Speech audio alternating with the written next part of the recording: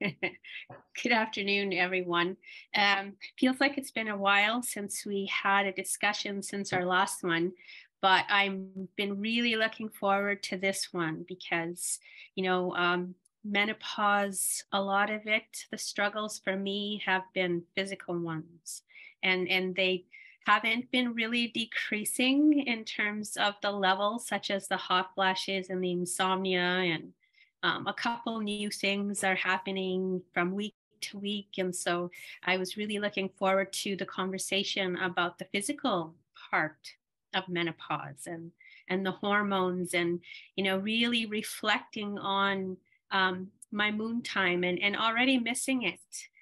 For a lot of reasons, and mostly because I guess I never really realized until now just the profound way that it affect your body in a good way, like the hormones that come along with it and keep you sort of balanced as well as they could, I guess. And you don't really realize that, of course, until you don't have that anymore.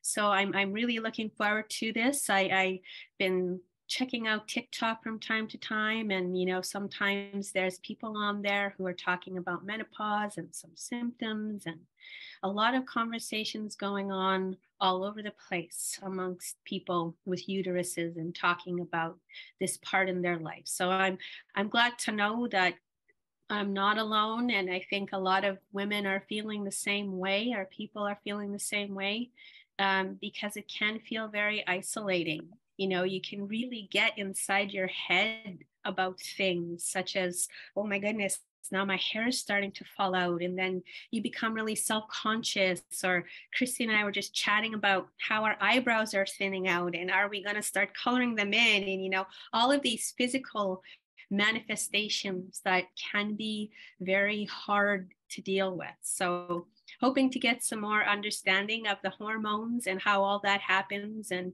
that might help me reconcile it a little bit more in my mind, and hopefully help you as well, and start to try to have some working knowledge so that you and me can go to our own doctors and have conversations and say, hey, listen, this is what I'm experiencing, and how can you help me? Can you help me? Things like that. So I just want to say thank you for joining today, and I'm really looking forward to our discussion with Dr. Smylie. Thanks, Tanya. So, hello, everybody, and welcome to, I believe this is our seventh episode of pônkiyokêwin. So, the old lady has stopped visiting, is what that translates to. We've had some really wonderful guests on our, I don't know, we're calling it a show, I guess. I don't know what to call this, this webinar series. So far, we've explored a lot of ideas. And I was really looking forward to this one also because Dr. Janet Smylie is my lodge sister. She's a friend. We're a family in that way. We've been close in that way for many years through our connection of Maria, but then, our friendship is strong. And I really respect and admire Janet. I'm not going to say Dr. Smylie. I hope that's okay. But I really admire my sister because of the free and caring way that she approaches her practice as a doctor, a medical doctor, and the research that she's done. Um, One of the reasons why I was looking forward to this as well is because I feel like we can just jump into like the nitty-gritty of bodily functions. And I personally find it really fascinating. And so that's why this episode is all about hormones. We're going to just go into like what are hormones, and how does this changing hormones in your body, how do changing hormones in your body affect your experience with menopause, or could affect your experience through the menopause transition. So with me myself personally, I did not understand that hormones have multiple ways of affecting your body in positive ways while you're menstruating, and then as the hormone levels change, that this can affect all sorts of things. And that has been completely eye-opening to me. And I wish I had have known all of this stuff sooner. So, like we do with all of our episodes, we don't do lengthy introductions of our guests. We allow them to introduce themselves in the way that they feel comfortable. And it takes that really awkward, ness of reading off people's bios, lengthy bios. So we're going to turn it over to Janet to introduce herself, and then we'll begin the webinar with some sort of general questions about, I think the first question we do have, if I'm not mistaken, is what are hormones and what parts of your body produces them? So we'll turn it over to Janet. Tanzi Atalia, I want to greet everybody like in a really good and sacred way. I'm really honored. Thank you, Kanenas, Christi and Tanya, for this invitation and for everybody that signed up today. So I'm Janet Smylie. I'm a Metis Cree woman on my mom's side. My family names are Whitford, Sauvé, Spence, and Cardinal. So a Red River, and then diaspora into Alberta, intermarrying with some awesome Crees over there. So the treaty lines go back to Papa's Chase. And on my dad's side, the Smylies came from County Down, Ireland. So I have mixed settler ancestry. And I am a mom of 6, grandma of 3. I've been in menopause now for about 4 years. And I had an opportunity to train as a medical doctor and then a family doctor. And then I actually did an extra year of training in women's health. So I did lots of work around menopause. What's interesting is I was quite young when I graduated from medical school. I was 24. So one of the jokes is we used to say I was Doogie Howser's half-breed sister.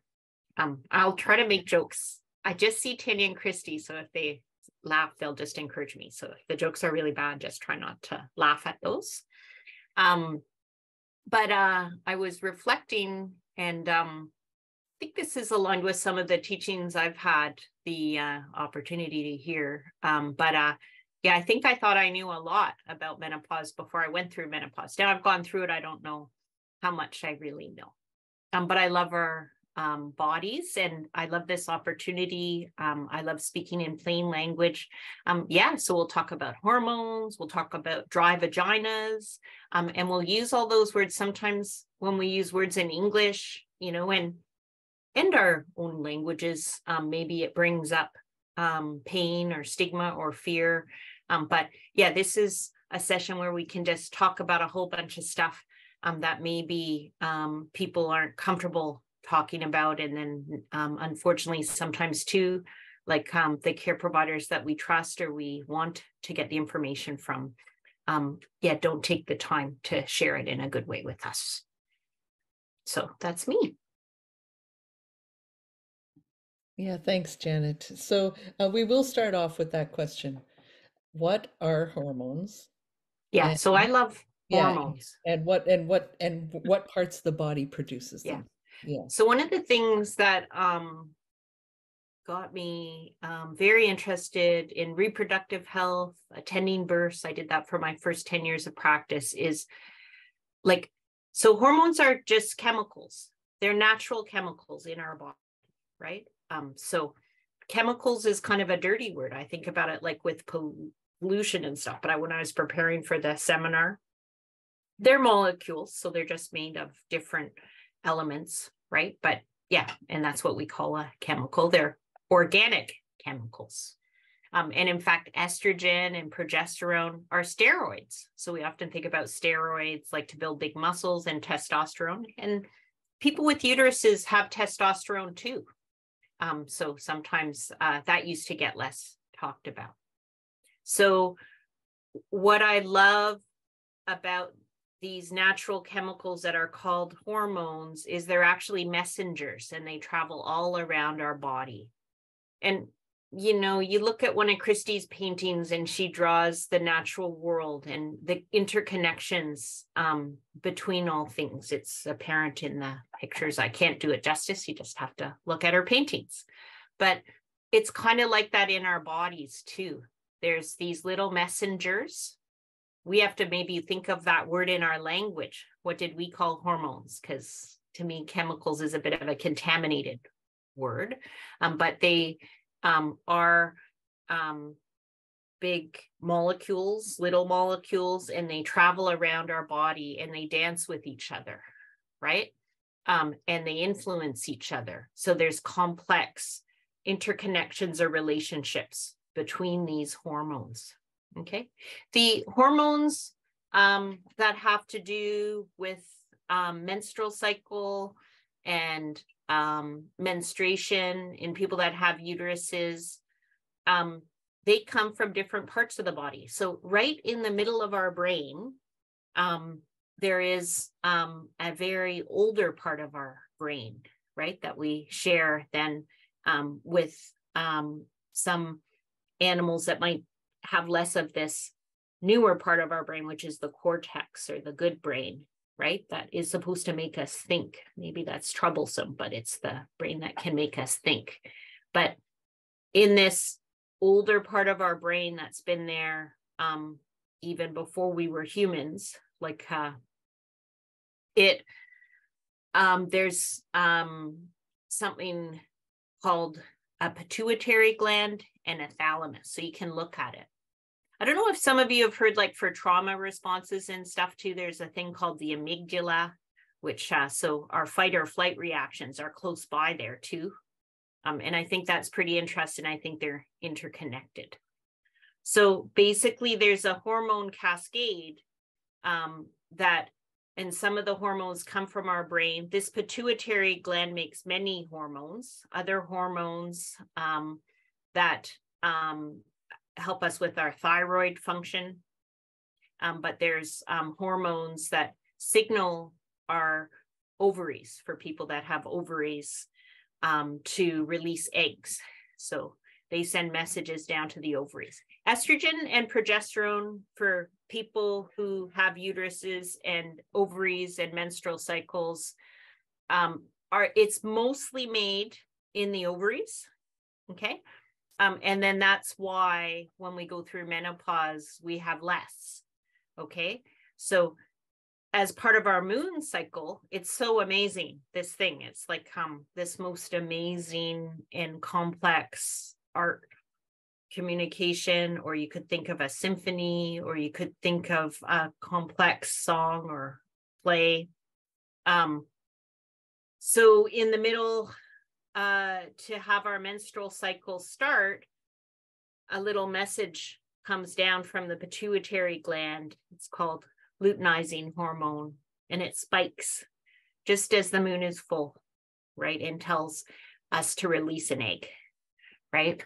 And then one of those eggs starts growing, and as it grows, it produces estrogen and progesterone. If that egg gets fertilized, then it grows into the wall, like of the womb or the uterus, and forms a placenta and a growing being, a fetus, and that placenta creates even more estrogen and progesterone. That's why it's like a super powerful time, right? When you're pregnant. So estrogen is kind of like a power hormone, right? So that's and I think that our ancestors from all our different nations knew this. So I'm sure that there may have already been teachings about getting in sync with your moon cycle and understanding then as that for every moon cycle, there's little egg that is being stimulated, growing, producing more estrogen and progesterone. And that supports the lining of the uterus to get ready for that egg in case it's fertilized to be planted, right? So just before we get our menstrual cycle or our moon time, that's when we have the highest levels of estrogen. So I don't know about other people, but I've been told, like, keep track of that. If you have a big meeting that you need to hold it right just before like your moon time. That's when you're going to be very powerful, right? And then what happens is it dips. If we don't get that egg fertilized, and then that menstrual blood, that is like the fertilizer for new life. So it's so powerful. And so we lose that fertilizer in our menstrual blood. I think that's why it's considered so powerful. So there's other hormones that we have, thyroid hormones. In other places, we have a thyroid gland that receives a signal from a thyroid stimulating hormone in the pituitary. Then it tells the thyroid gland to make more thyroid hormone. And then we have adrenal glands, which sit on top of our kidneys, and they make a whole bunch of hormones too. And they make a little bit of estrogen. Other places that can make estrogen can be our liver. So I think I answered the question about what are hormones and what they do. I'm surprised to hear that the liver makes estrogen. I would have never guessed that one. Yeah. Go ahead. Go ahead. I was just going to ask the next question, but if you wanted to do a follow-up. No, go ahead. Yeah, that's good. Okay. So in terms of how and where hormones are in your body, can you talk about what happens to all that when menopause starts to happen, or, you know, when you have menopause? Because I guess for some people, they experience it in other ways, like premature menopause, for example. For sure. So, and we're going to talk about that tomorrow, like, because sometimes if you've had different surgeries or chemotherapy, or sometimes people just go through menopause a bit earlier. But on average, when people are about 51, but again, in our own communities, that could vary because it changes according to who we're related to a little bit, we stop having menstrual cycles. And the reason why it happens is because we run out of eggs in our ovaries. Right? So that little messenger from the pituitary gland comes down the luteinizing hormone, and there's also a follicle stimulating hormone. So they come down in the first at about day 7 to 10, usually of the average 28-day moon cycle. But again, everybody's different. And that's the other thing. I called it like a special dance, or I like to think I do like classical music. So I think about it like that, like a classical orchestra, like communicating with each other, right? But everybody has their own rhythm. There's so many different composers. So each of us is unique and beautiful in terms of how this happens.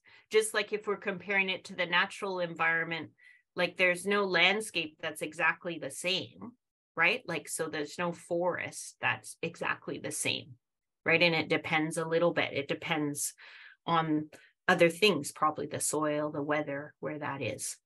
So what happens is the follicle stimulating hormone and the luteinizing hormone come down from the pituitary, talk to the ovaries, but there's no eggs. We run out of eggs. I always think about the egg carton in the fridge and it's empty, right? So, and what can happen is, so then those hormones get really high. So that's why some people might have heard of a blood test that could say if you're in menopause or not. Like, so they'll look for this FSH or LH and they go high, right? Because they're like knocking on the door. So the pituitary gland keeps sending that signal, right? Because there's a feedback loop once you start producing estrogen and progesterone, but there's no feedback loop. So what can happen is that's why a lot of people with uteruses experience some missed periods first, right? Like, so, and again, I'll just self-disclose, and some people might not, but yeah, for me, I think all of a sudden I'd miss a month or two or like 6 months, right?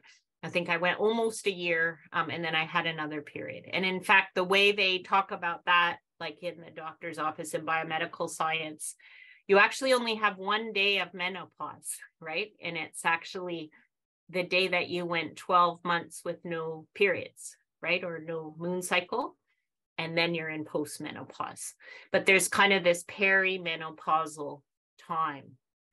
So sometimes if it's like this amazing classical music, the thing is when we start our menstrual cycles, and as we're coming to the end, things aren't quite as harmonized. It's like, so I always would describe in my clinical practice, that's like around perimenopause. And some of you that are maybe it can start in your late 30s or 40s. It certainly happened for me.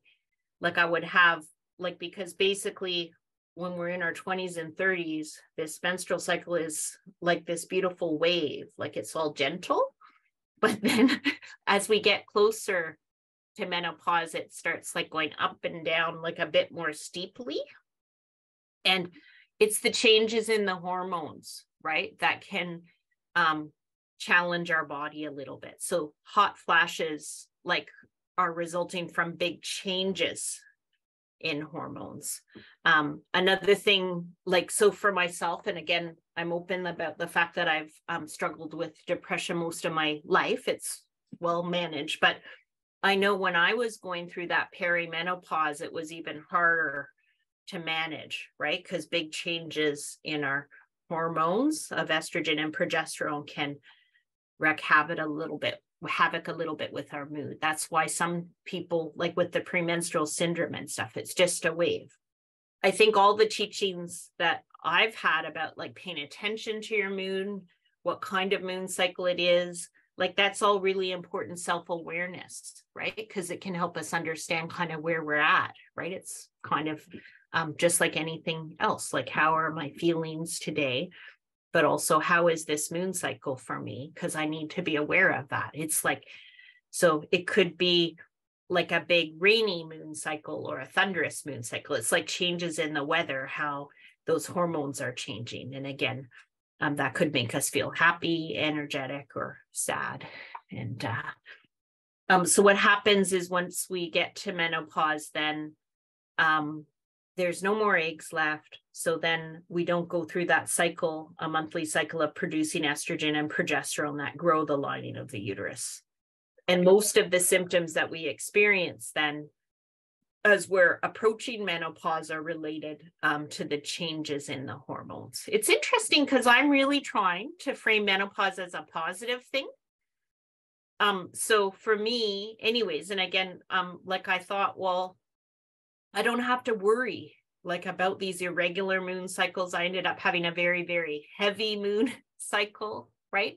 I thought, oh, you know, this will make some of the protocols, like the energy, I'm quite sensitive, and some of the people in our lodge are quite sensitive to noontime energy. So it's like, oh, I don't even have to worry about this. Or, you know, if one is carrying ceremonial objects that we need to use like in community, and the energy of moon time is too powerful for those objects to be used by everybody. It's like, oh, I don't have to worry about that anymore.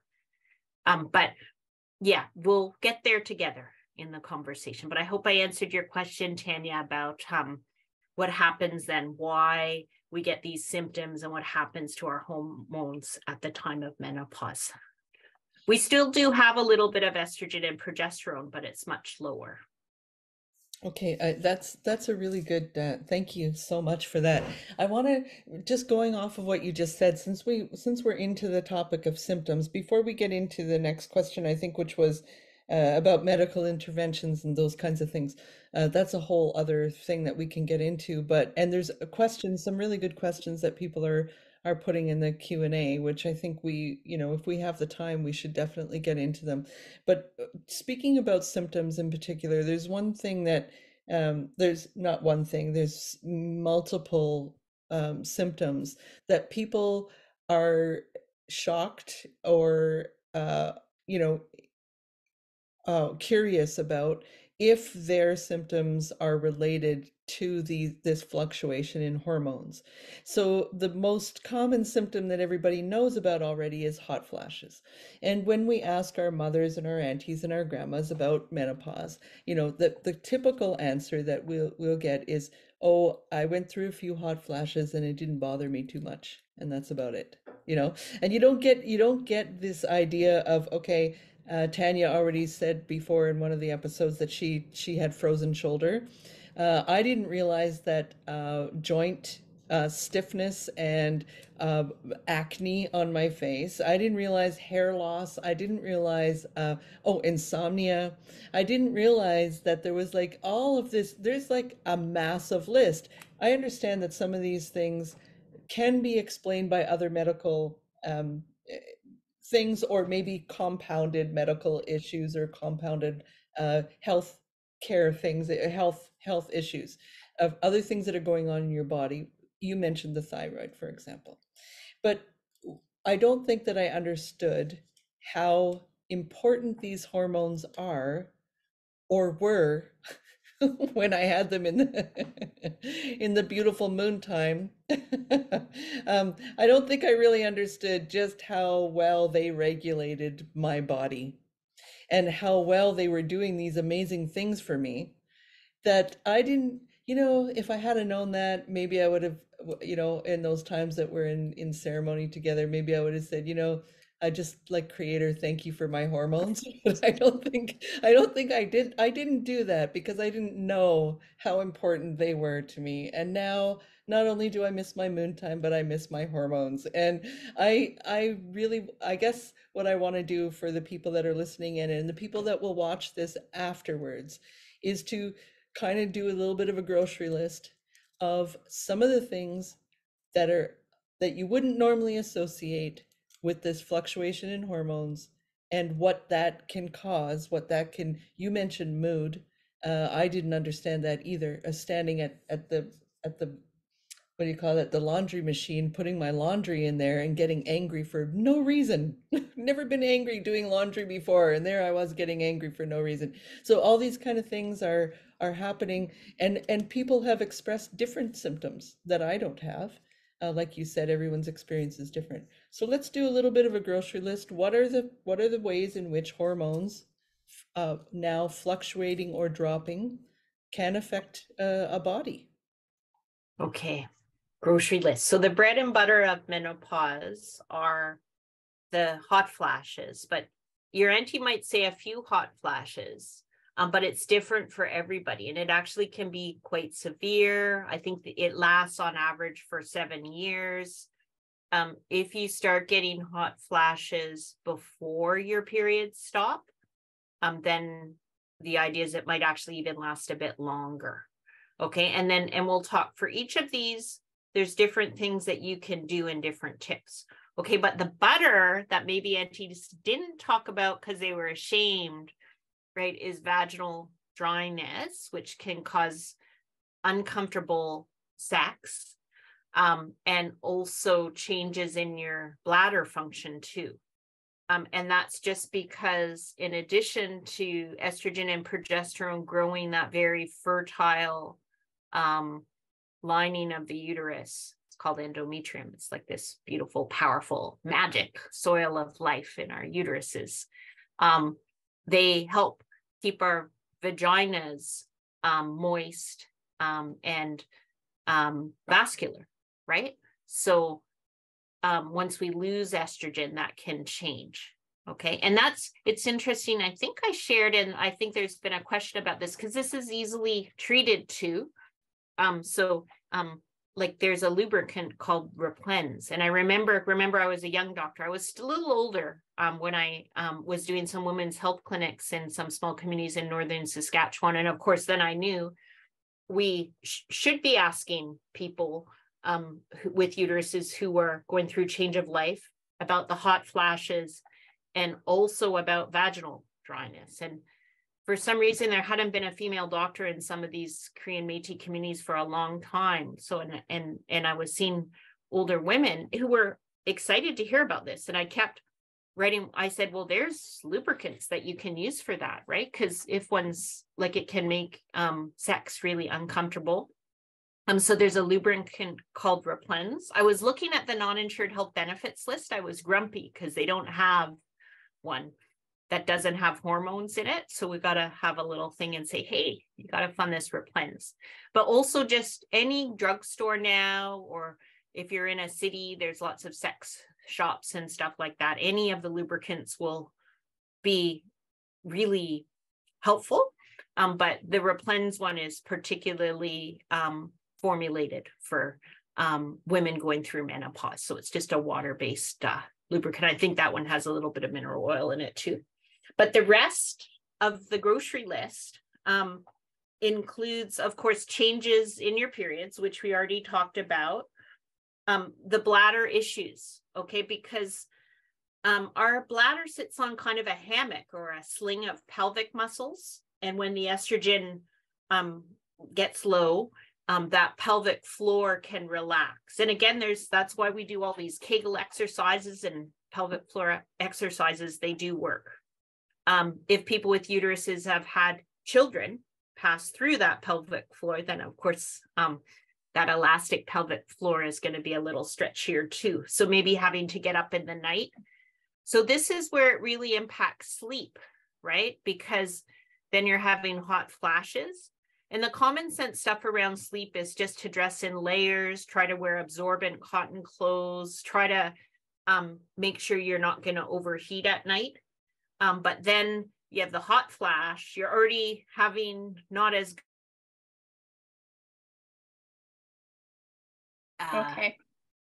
Okay, so we can continue.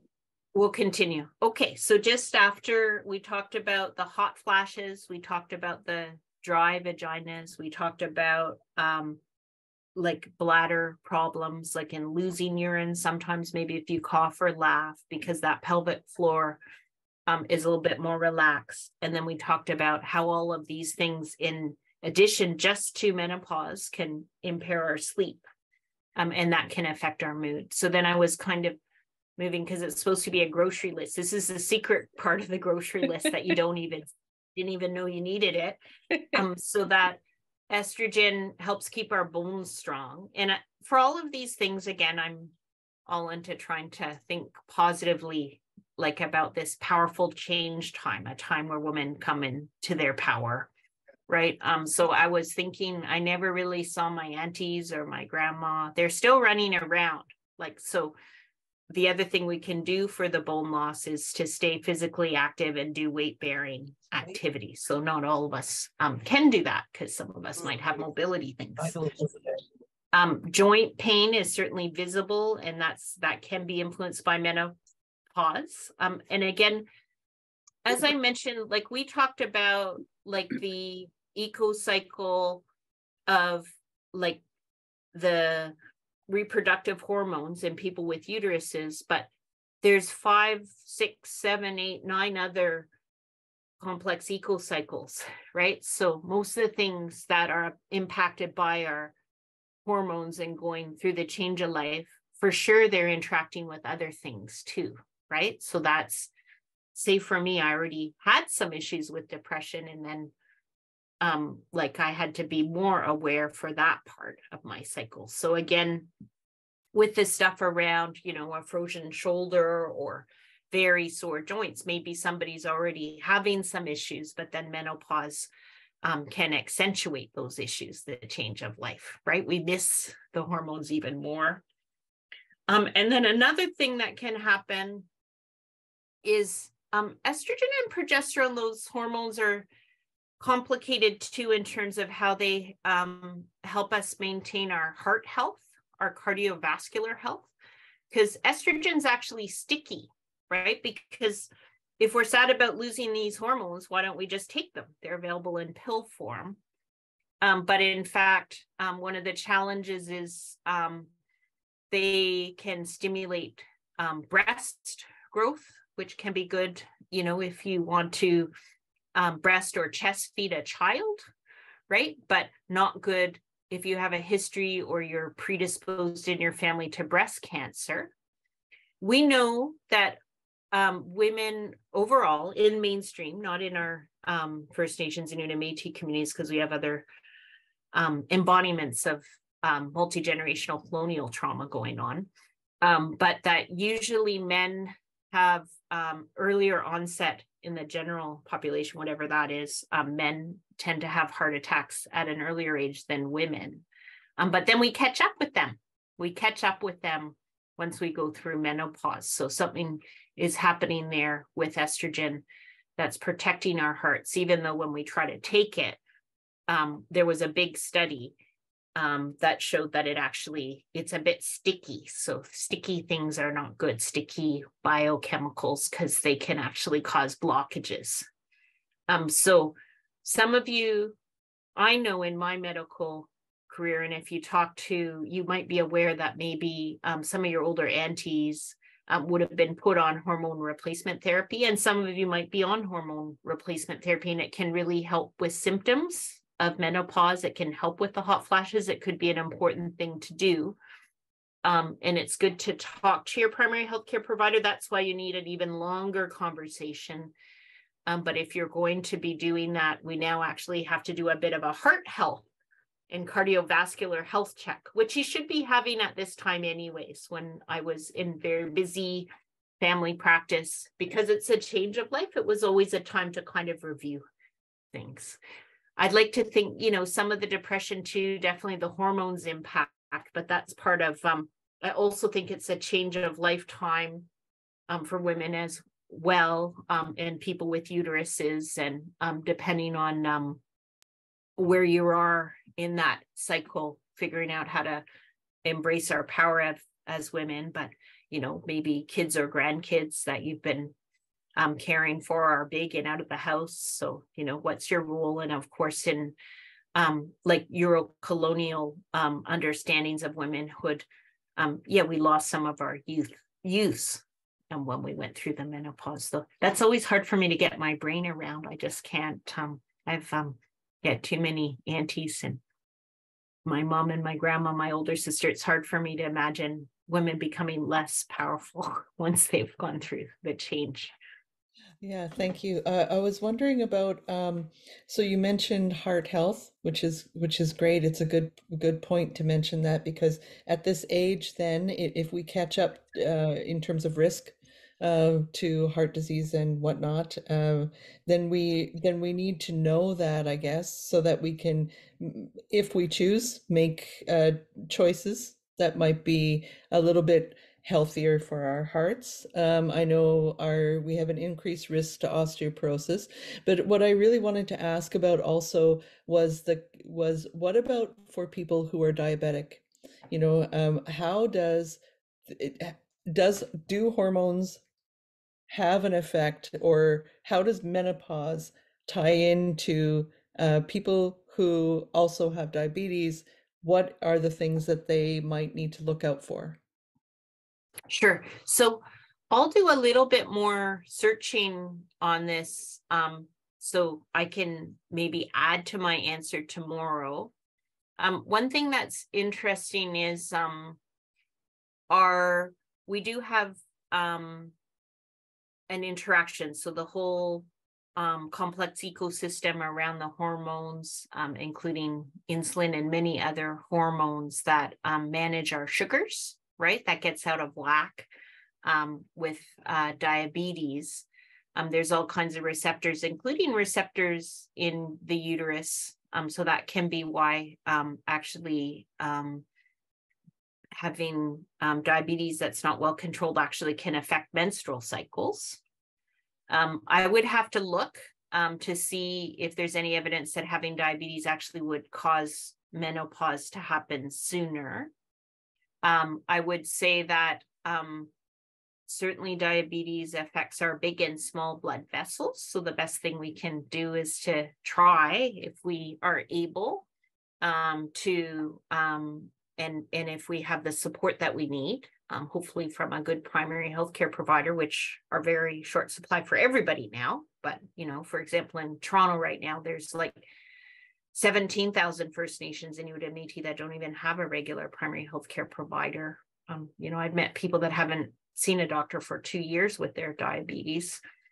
But anyways, it's good.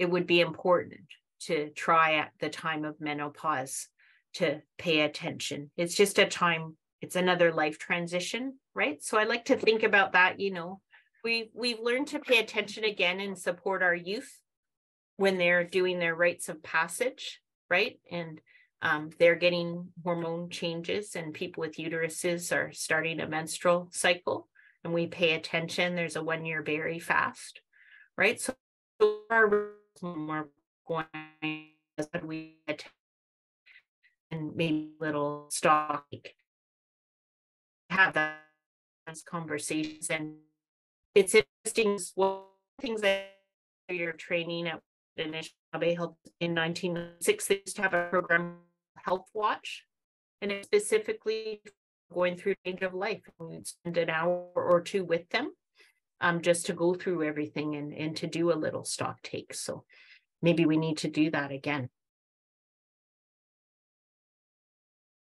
I wanted to ask a little bit more about some of the symptoms. I guess there's some interesting questions in the Q&A. I don't know if you're able to look at them, but I see. one of the questions that I thought was really interesting was if there might be a connection between menopause and the hormones changing to getting new allergies.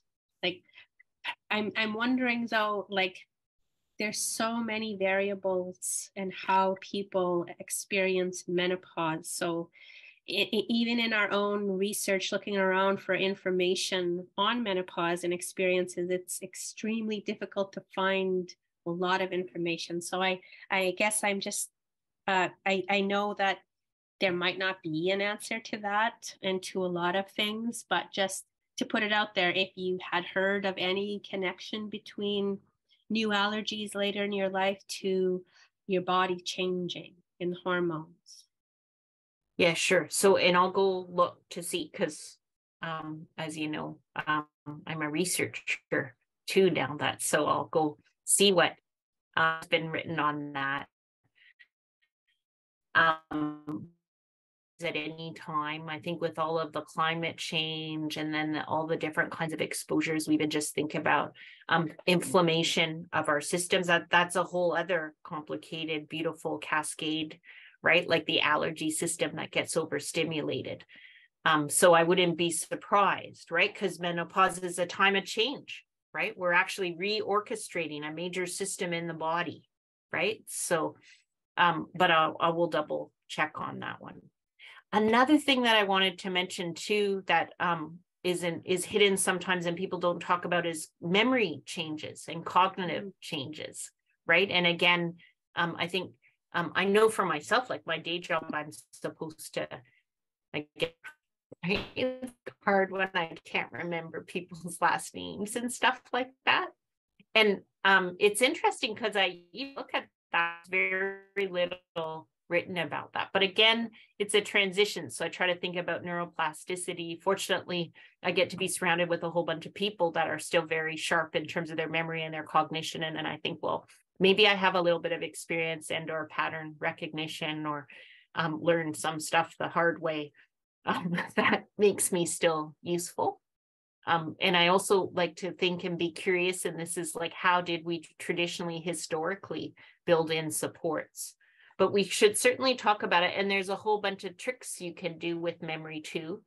And one of the things somebody told me, because is just wait for a minute. Wait for a minute. If you can clear your head enough and wait, often the thing that you can't remember, that last name or that word.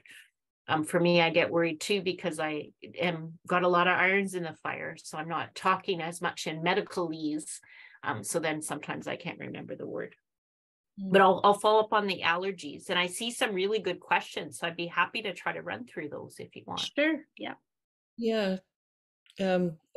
Maybe we can start with the one that, because we talked about, just to pick up on the idea of the lube. I know when you told me that story about when you were going up, doing some work with some of the northern communities, and then there was a, there was a, a run on lube. Yeah, I liked it. The pharmacist, because I called the pharmacist and I just said, do you have Replens? And I just write it like a lot of times, like I just have a little sticky note in my office. So I'd write Replens and just take this to the pharmacist. And it made me, I felt passionate about it, but also like a bit angry on behalf of people because they'd been having discomfort for a long time and no one had talked to them, right? So they were looking forward to a little bit of a relief. There's a question about menopause or perimenopause and orgasm. So one of the people who had written in there said that having, reaching orgasm hasn't been easy. So what can we do to bring back the vascular health to the vagina so that sensitivity comes back, is the question. Yeah, so that's a great question. And those are, so it can affect our quality of life, our sexuality, our sexual function, self-image. So including our libido and also our actual ability to have orgasm. So that one, I mean, there are like hormone solutions. And the other thing that's not always talked about in hormone replacement, but I remember one gynecologist I worked with, she was actually creating some hormone replacements that included testosterone as well, because people with uteruses do have natural testosterone, right? And that decreases as well during menopause. And that adding that to a gel, right, can be helpful. So there are, you could go see your primary care provider and talk to them. So and get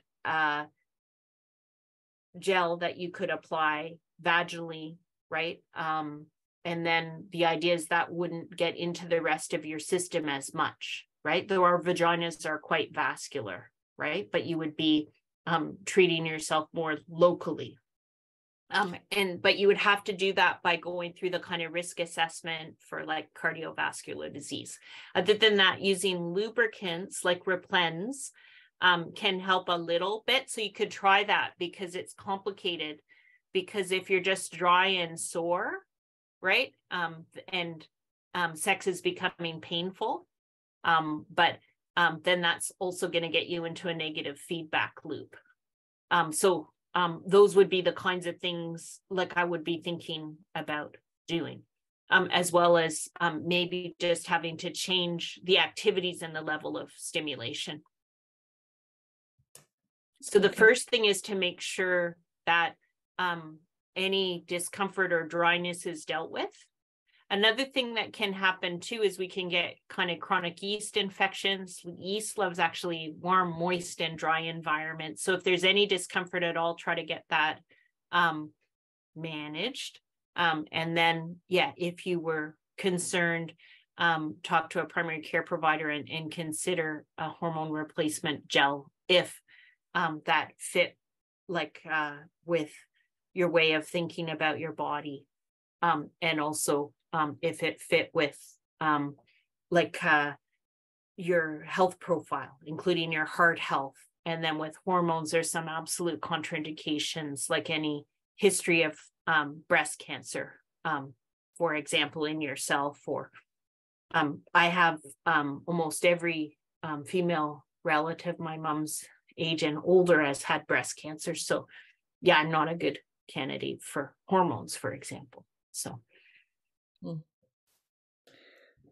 but just opening up the conversation about sex, we could have a whole webinar about that, and just talking about how even as we go through this time, and that's what's so awesome about humans, is we are so diverse.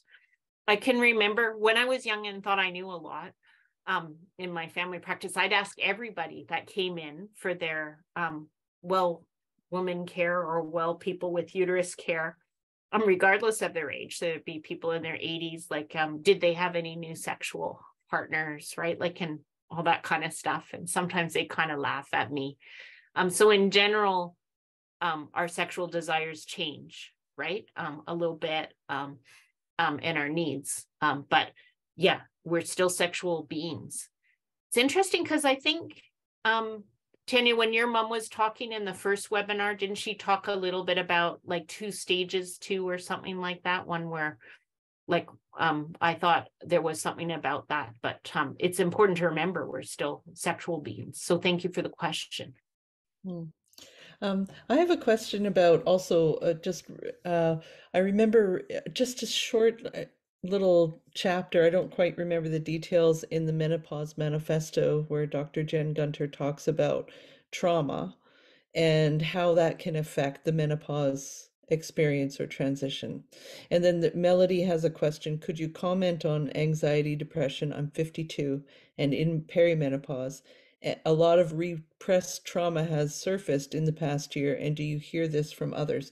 So I know that when we were speaking with Doreen Day, who's a midwife, she had mentioned at another time when I had visited her about how birth experience can be different for people who have experienced trauma. And I won't go into the details of that, but we can figure out we can figure out what that means. And then so I'm wondering if it also can experience the menopause transition? And if so, in what ways does it? Yeah. So for sure, everything's interconnected. I was interested to see, and I think I mentioned earlier when I was looking at reminding myself about my anatomy, because it's been a little while since I went to med school and I wanted to do a good talk. So that amygdala, which is a place where we can store trauma, like our fight or flight kind of memory center, is wrapped right around the hypothalamus and the pituitary, right? Like, which is changing. So I think that any time that we're going through these big changes, so as you mentioned, Christi, in pregnancy and birth, and clearly in birthing too, if people have experienced, like our body has physical memories. So, if you've experienced sexual abuse, and again, just stay grounded if you're here or troubled. Then having a baby is going to possibly be a trigger, right? So again, if we're going through the change of life, the first thing is just, if we have depression or anxiety, and I always talk about those as flip sides of the same coin, and they're not well managed, then we're more likely to get breakthrough complex trauma symptoms, right? And then we're going through the change of life, right? So it is a time for a stock take or a reflection. We may or may not be taking it. So maybe there's a reason that we're then finally, being able to access more memories, or they're coming to us. So I could think of a couple of reasons why people might be having more triggers, or be feeling more intense memories about trauma. One is just the physical changes that we just talked about, which could be a trigger. One is just if our mood is up and down. So as I mentioned, my mood swings were terrible. I get really grumpy when my depression isn't well treated, right? But having worked with midwives for a long time to kind of see some of the clients that were struggling with mood, when your depression or anxiety is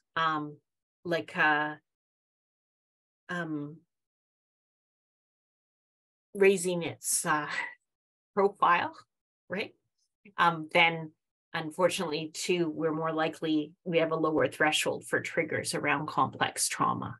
So that could be another reason.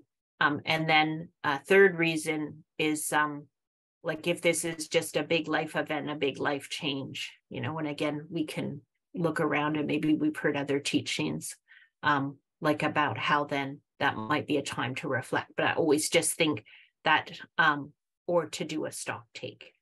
And I mean, I guess if we are trying to decolonize and rekindle, reweave our own traditional teachings around menopause, right? But if part of colonial thinking around menopause, it's now these people are just useless people, right? And fortunately, as I mentioned, that's really hard for me to imagine. But even with our bodies, though, our bodies are changing. That one I've had a harder time with. Then that could also then bring up feelings of inadequacy, or remind us of times when we felt our bodies. Maybe somebody was making us feel that we weren't a good person. So these days, I blame menopause for everything. Everything that's going on in my life, I'm like, oh, it's that menopause, geez. But I want to get to the point where I'm blaming it for everything good in my life. So I'm doing that work, and thinking about how to shift my thinking around that. A couple of things. Again, I don't know if there's been any research around these two things around menopause. One of them is, are you aware of any studies or any links between people who've taken birth control and how that might impact the severity of their symptoms once they get to menopause? And the other is for people who haven't had any children, in their bodies, and how do they experience menopause similarly or to the extreme, like maybe having super bad hot flashes or not having them? I know when Maria is talking about her experience, she's like, oh yeah, had a few hot flashes maybe, and that was it. And then meanwhile, other people are on the other side of the spectrum and just really suffering through their menopause experience. So do you have any information or know of any research or anything around those two? Yeah. So thing that's important too that might not get talked about is it's important to actually use contraception, right? When you're perimenopausal, right? Because so we all have so we know the stories of the surprise babies. So if you don't want to have any surprise babies, I had my twins a month before I turned 40, and yeah, you can't see properly to cut their fingernails anymore and stuff like that. But yeah, so remember that the eggs are still coming. You have to wait one whole year with no period, right? So I'll look, but I like oral contraceptives. So often, actually, when you're perimenopausal, a low dose or progesterone only oral contraceptive is one of the ways that you could treat it, right? It's cyclical hormones, and it would help you stay regular, right? And it works for contraception. The hormones that we take for menopause are actually way lower in dose, though, so they're safer. So if you have some heart health issues, some of you will know if you are somebody that smokes commercial tobacco, and again, no judgment, right? Judgment doesn't help anybody change that behavior. But yeah, people are saying, oh, I'm 35 now, and they won't prescribe me the pill. There's no research that I'm aware of that taking the pill versus not taking the pill makes menopause more severe or less severe. And I'll double check. Most of the time, those hormones get broken down. So once we go off oral contraceptives, then our body starts producing its own estrogen and progesterone and luteinizing hormone again. Okay. Okay, I see that there are some when I got bumped off of this from my Wi-Fi, I missed the first 8 questions. So I think I'll just ask Tanya to maybe go back and revisit some of those questions from the first 8 to make sure that we covered the majority of those before we jump into the next ones. Okay, so maybe what we can do is I'll just, we have just about a half an hour left, and we still would like to talk about maybe a little bit more in depth about treatments or how to manage the symptoms of menopause. So what I'm going to do is I'm going to leave those questions for now that relate to that. I'll put those on hold for a minute, and maybe those will be answered. But I will go to just a couple of more questions around symptoms. So there's one question here up from Deanna, who says she tried hormone replacement therapy and it gave her a huge intolerable spike in anxiety. So she stopped because she felt paranoid. Would that happen if she took the hormones through a patch or a cream? And do you have any insight as to why that affected her body the way that it did? Yeah, so great question. There is like the Baskin Robbins of hormone therapy. Our pharmaceutical companies have guaranteed that. So if you're experiencing like disruption of your life, it is worth going back to your primary care provider, right? And trying something different. And a patch could be a steadier state, right? Remember, estrogen and progesterone, if you have a uterus, then they will want you to take progesterone with the estrogen. Progesterone can be a hormone that can make us a little bit moodier, right? Like if you take it on its own sometimes and you're prone to depression or anxiety, it can be a bit of a downer. Estrogen's generally like the power, like energy hormones. So, but they come in different forms.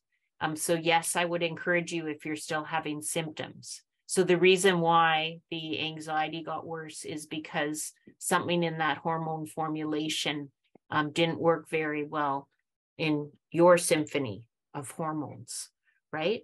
So going back to a trusted primary care provider and saying, this is what happened. And unfortunately, we don't all have trusted providers. But what I would do, even when I was ever prescribing any hormones, oral contraceptives, hormones, is like there's a whole list of choices. And then you can try to match it. And you can actually look at, okay, for somebody that had anxiety on these hormones, is there another formulation? The other thing that could happen is there's other medicines that can work for the hot flashes. So actually there's some non-hormone choices for hot flashes, in addition to doing all the things like, trying to have a fan or keep your window open at night, and like try not to have too much covers. I used to love to bundle up in covers, but now I just wear light clothes and layers. But there's some other medicines, and in fact, some of the medicines in the antidepressant family can also help with hot flashes. So in a low dose. And again, not everybody likes to take medicines, but that's another thing that you could do. Okay. So another question is going back a little bit more to the dry vagina. This person says, thank you for all the sacred space and information. I have been in menopause for about 7 years. It started early, right after I had a full hysterectomy. I'm 54 now and I cannot have vaginal intercourse anymore. It is too painful, even with high-end lubrication.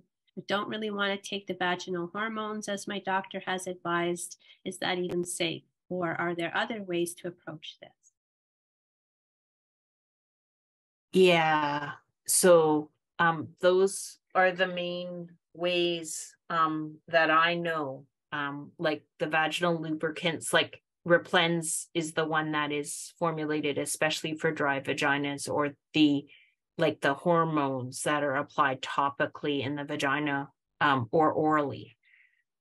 So yeah, I don't know of any other remedies. I know online and stuff that, because you can go in, people will give you these different kinds of like bio matched hormones and things like that. I'm not aware that they're any better than anything else, and I think they're quite expensive.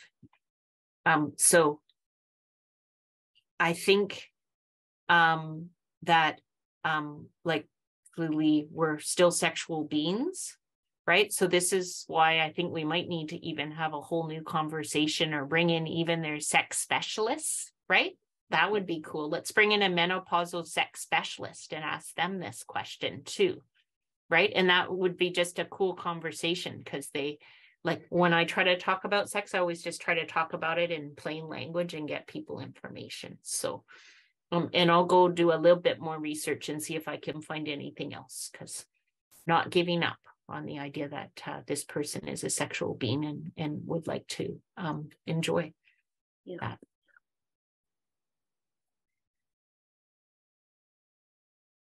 So maybe we can put the Q&A aside just for a bit, so we can make sure to get some good information on treatments or remedies, or how to manage symptoms and suggestions. Yeah, sure. And then what we can do even is screenshot, and depending on, it's funny because I always feel like I'm on a game show or something like this on this. It's supposed to be a conversation, but I'm like, oh, snappers. Okay, I'm going to go really fast, because and of course there's 18 questions. So like I have to answer them all quickly. I can win a prize.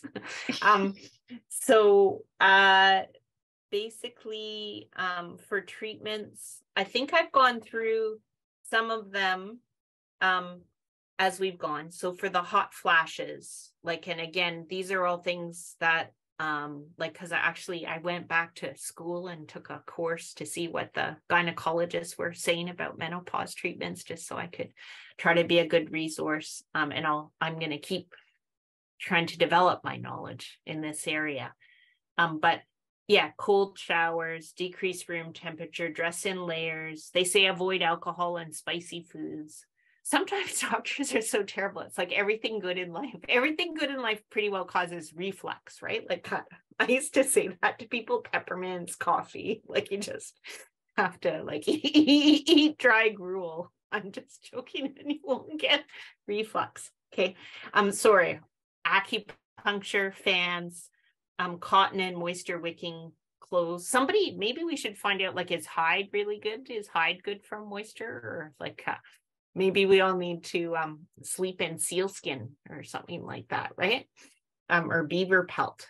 And then, yeah, it does, of course, as we gain, because another part that doesn't help with the hot flashes is our metabolism changes too as we get into menopause. So I certainly have quite a bit more insulation than I did before too. But yeah, again, yeah, that's part of it. And yeah, I think that's a complicated area. And then there is hormones that can be taken. And we've talked about that too.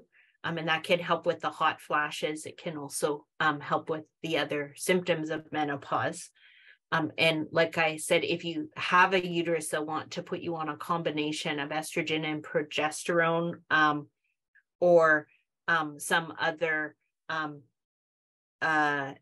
uterus lining protective agent. Because if you just take estrogen on its own, it can cause the lining of the uterus to grow a little bit extra, hypertrophy. We get extra growth.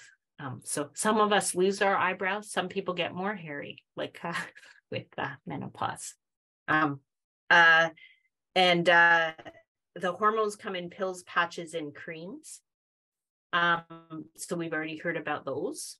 And then you can take, so there's a form of antidepressants called serotonergic reuptake, serotonin reuptake inhibitors, the SSRIs.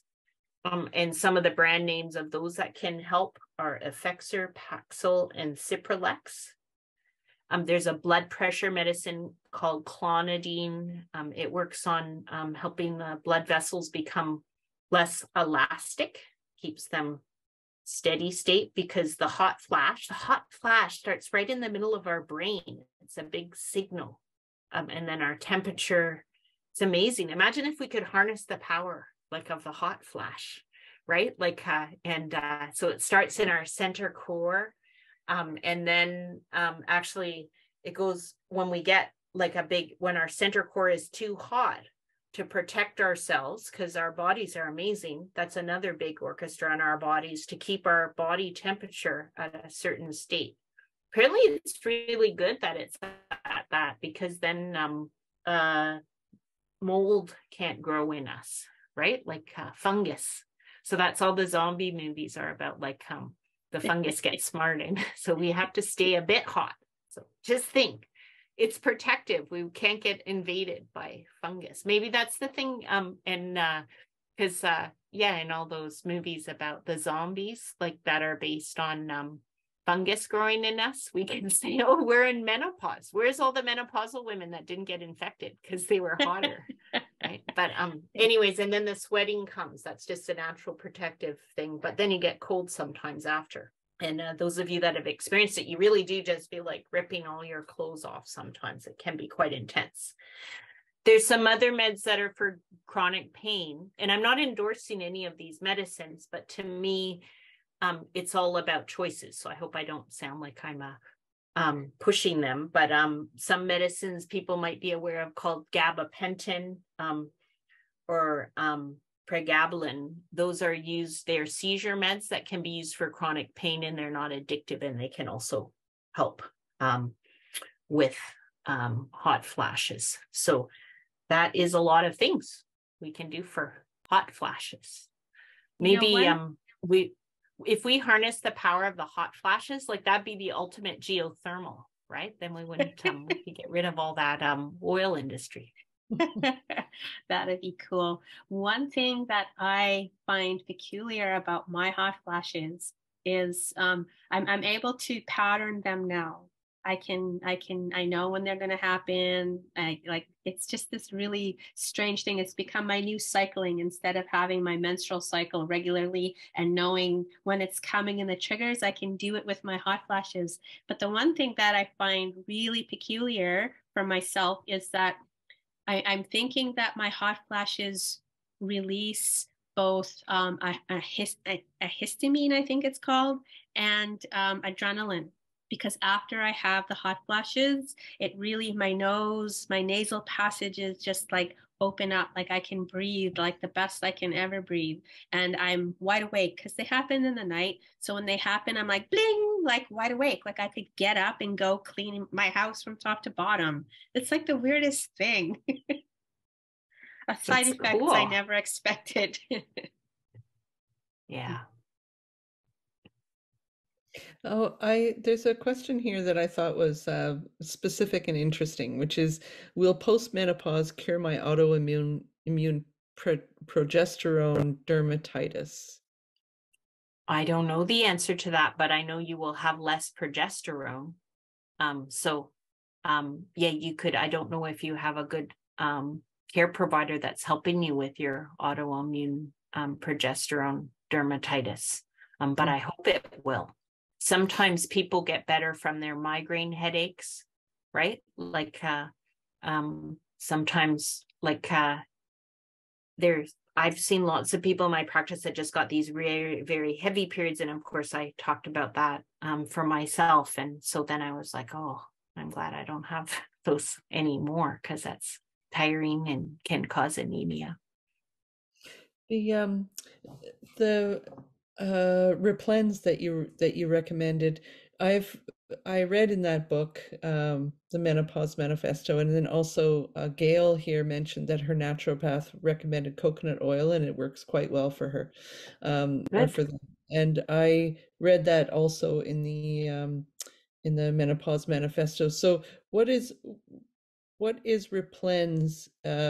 You said that it's specifically for vaginal dryness, and how would is it different, or does it have other things in it besides coconut oil that would help? It has mineral oil in it, Christy, but if coconut oil is cheaper, that's what I was looking at, because it's just packaged up in a box, right? I looked at the ingredients. It's mostly just like soothing, moisturizing ingredients. Like there's about 8 different ingredients. So like coconut oil will be cheaper, because then I went to the non-insured health benefits website, because I think it costs like $18 or whatever. It looked like 15 to 18. So yeah, I would think about, I just think it's probably got a little bit more than just the usual sex lubricants, right? Which I'll and I did notice it had mineral oil in it. Mm-hmm. So okay, well we've covered a lot of the questions, I think. There were a lot of sort of more specific ones, like if one has lived with polycystic ovaries, how does menopause affect or change symptoms? And again, I'll confirm this for tomorrow, but I think it will reduce the symptoms, right? Because if with polycystic ovaries, one of the things about polycystic ovaries is you don't get periods, right? But you won't be having cysts in your ovaries, because the cysts in the ovaries are coming from ovaries that are stimulated by estrogen and progesterone. So I don't know what other, I think it can also just affect and interact with our glucose metabolism and those kinds of things. Somebody told me that estrogen is stored in my belly fat, and as I lose weight, I'm more prone to hot flashes. Is that true?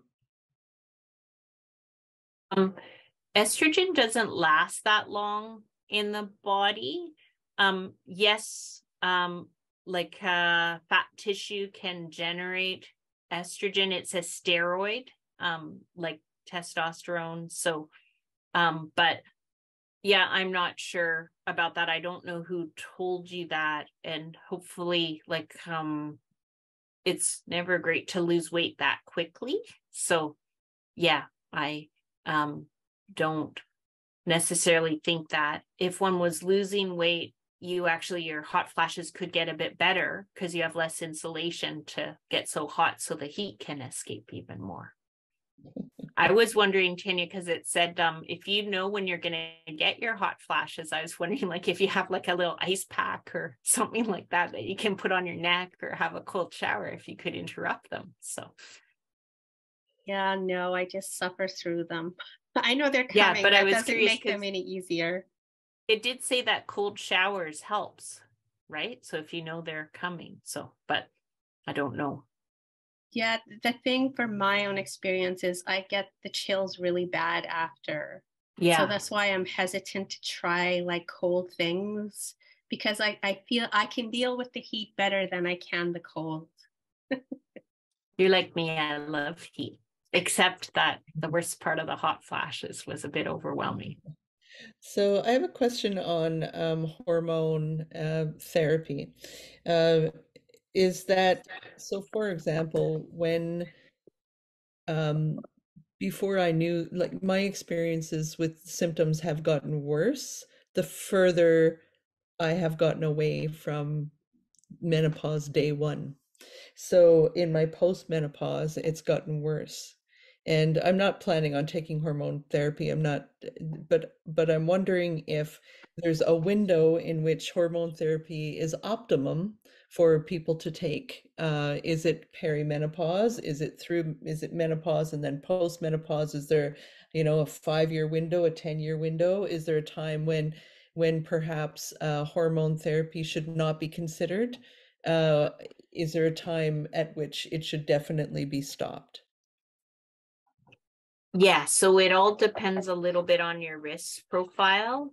If we ask people in their 80s, most of them wouldn't be having hot flashes anymore. So it's kind of I didn't used to say this too much to patients when people are thinking they're never going to be able to sleep through the night, I'd be, well, wait until your kid's about 15. They'll want to sleep with somebody, but it won't be you, right? So yeah, I think that on average, the hot flashes can last for 7 years. If you get them before you go through menopause, they might last a little longer. I think that if they're really disrupting your life, right, one could look, and again, Christy, there's other things one could try too, right? For people that didn't want to take hormones, I used to sometimes look at a temporary use of an SSRI again, but not everybody wants to take anything pharmaceutical. But I think that if the symptoms are severe and disrupting your life, you deserve to have the choices, right? I do think that as we age, we get a couple, the scale of our cardiovascular risk increases a little bit, right? But if you're otherwise healthy and so it's an individualized decision scale, right? So there's right. No, yeah. So I would think that, and so most people will not have hot flashes. I think the long end is 12 or 13 years, right? Beyond hot flashes, though, what are the benefits of taking hormonal therapy? Why, not for hot flashes, but for other reasons. Why would people be offered by their healthcare professionals or healthcare providers, or why would they be interested in taking hormonal therapy? People that might have already problems with thinning of the bones or osteoporosis, right? Though there may be better options that are safer, because one of the things they have been able to do, it turns out that there's estrogen and progesterone, but the receptors in our bones and in our uteruses and in our ovaries like are really complicated.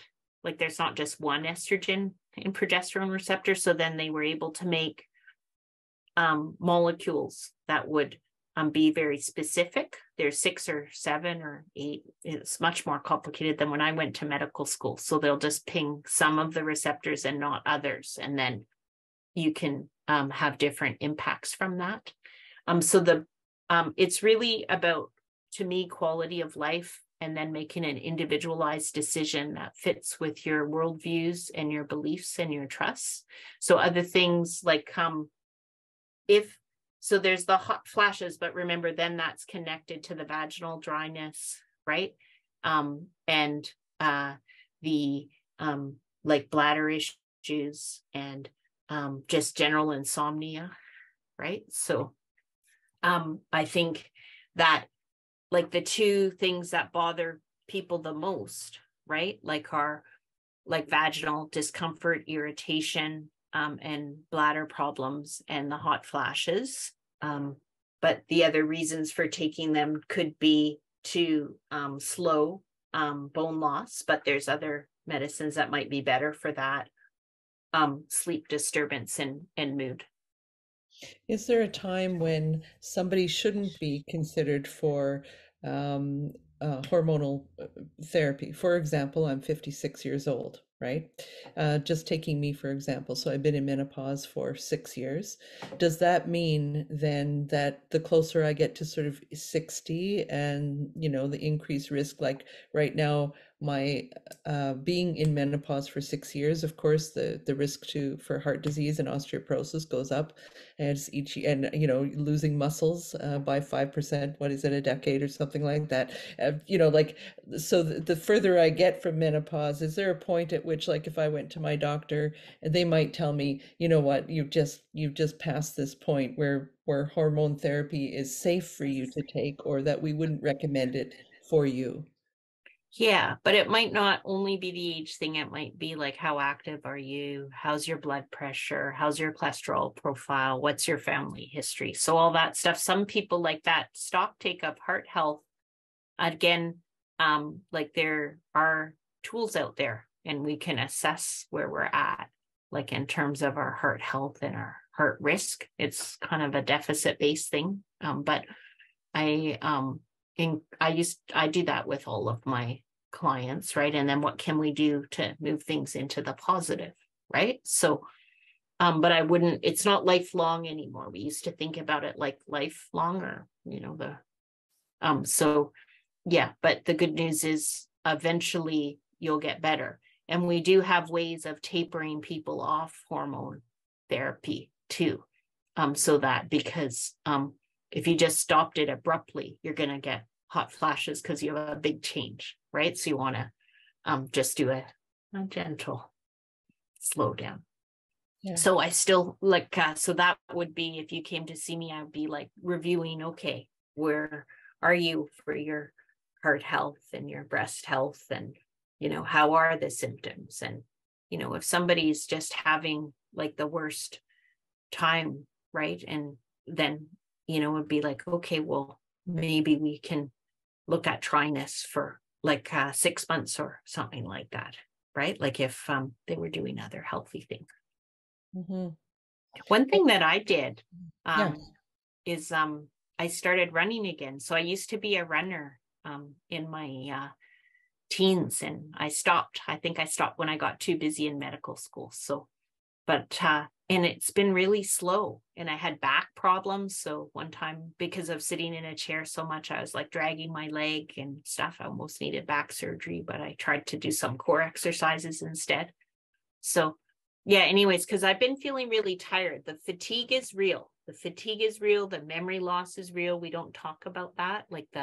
And of course, many of us are tired after COVID anyways. But yeah, that's my little thing.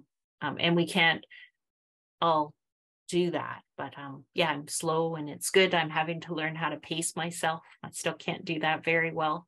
But I'm getting my weight bearing, right? And it's good for my mood. And of course, on my dad's family, the Smylies, they all have heart disease, cardiovascular disease. But I thought I'd skip that bullet. But then as soon as I went through menopause, I had high blood pressure, right? So it's just a good thing for me to do. I find it helps with the wear and tear that I've experienced in this lifetime, helps me stay a bit grounded, and it's good for my blood pressure and my mood. And I'm weight bearing. And your bones. Yeah, exactly, because it's weight bearing. So, but actually I have to do this, run 3 times a week and then do other cross training, right? Because then less weight. Janet, thank you so much for this beautiful evening. Unfortunately, I don't think my computer recorded the first part until I got booted off, and then Tanya recorded the second part. So if you are tuning into this YouTube, you're going to see an awkward kind of a cut where we come into the session midway in conversation. I apologize for that. For some reason, my Wi-Fi just wasn't up to it. Another thing that I kept thinking about as you were talking, Janet, was we often say things like, have a conversation with your healthcare provider. And as you pointed out, that's not, healthcare providers are not accessible, all the time for people, especially when we're living in some remote northern communities, or in situations where you may only have a nurse coming in to your nursing station once a month. Maybe the doctor shows up and he gives you 10 minutes, and that doctor might not have any information on menopause and might not be open to discussing it. And so then tomorrow Janet's going to come back, and we're going to tackle early onset menopause specifically, and all the reasons around why someone might go through early onset menopause, how that happens, what some of the unique symptoms are and unique challenges are for people who have early onset menopause. And we're also going to discuss racism and challenges within the medical health field, particularly for Indigenous people, around access to care and racism and all those kinds of things. So I will turn over the last word to Tanya, and then the last word will go to Janet. Yeah, I just really wanted to thank you for all of the information today.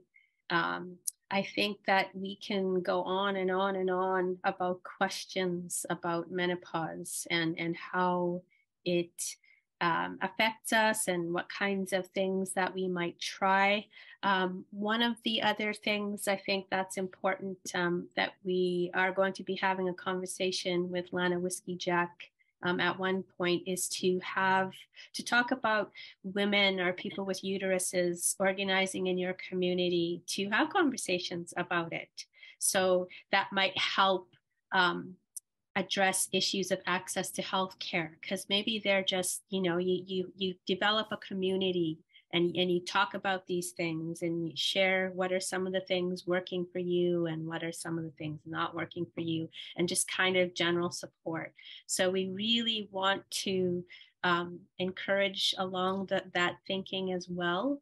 To how can we support each other? And of course, there will be a point in time when seeking medical attention might be necessary. So the conversation around medical racism, I think, is going to be a very important one. Hopefully it helps give some suggestions on how to approach your medical professional with the questions that you have and what you can expect. So I'm really looking forward to that conversation tomorrow. And I just really want to thank you again, Janet, for coming on today, and I'm looking forward to tomorrow. Yeah, thanks so much.